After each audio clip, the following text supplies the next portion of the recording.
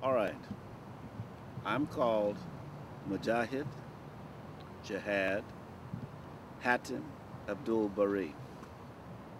I am a Muslim, African American, and the knowledge that the faith structure gives me is my direct connection with all creation and an alignment with my special purpose in this point in time.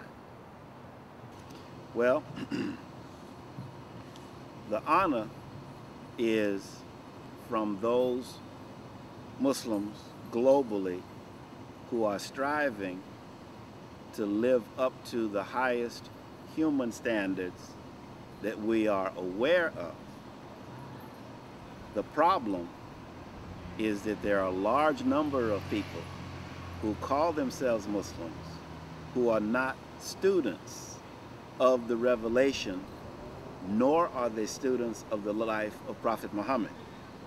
They are basing their frame of reference for how to be Muslim based on what some clergy or school of thought offers them, and not their own personal, careful study, reflection, and analysis of the life of the Prophet Muhammad of 1480 some years ago, prayers and peace be upon him, who was and remains the best example.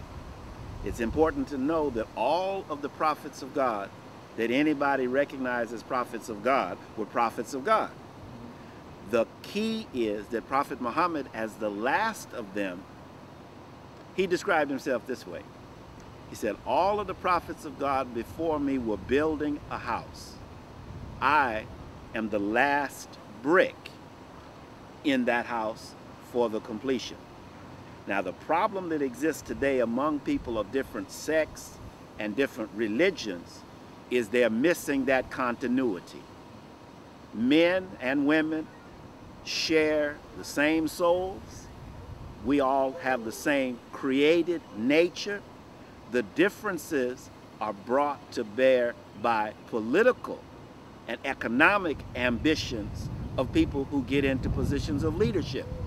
But if you go to the actual revelations, you will find that a lot of what people are doing, like the killings that's going on now between different sects, is totally out of line with the instructions that the prophets gave.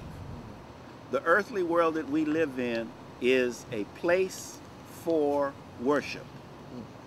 The planet was created for human beings to reach our full potential, and human beings with the minds and hearts and souls we are created with are here to beautify the planet. One of the references that's given to summarize that concept is that the whole planet is the masjid or the mosque of the Creator. That means the whole thing. And so it's our responsibility to keep it clean, keep it up, and keep it in the order that we found it. The problem that we face today is that there are a lot of people, human beings, who have left consideration for the Creator and His instructions, and are just doing what they want to do for greedy purposes, to the destruction of a lot of other people and a lot of other life.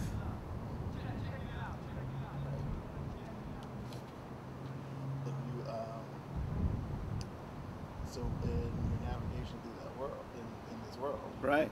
how do you? Well, you see,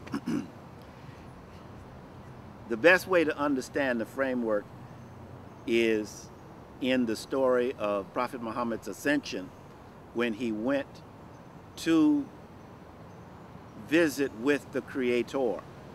And in the instructions he was given, the Creator instructed Prophet Muhammad to have his followers, Prophet Muhammad's followers, to make their prayers 50 times a day. Well, when he came out of that interchange, Prophet Moses was right there. And Prophet Moses asked him the question, what did he say?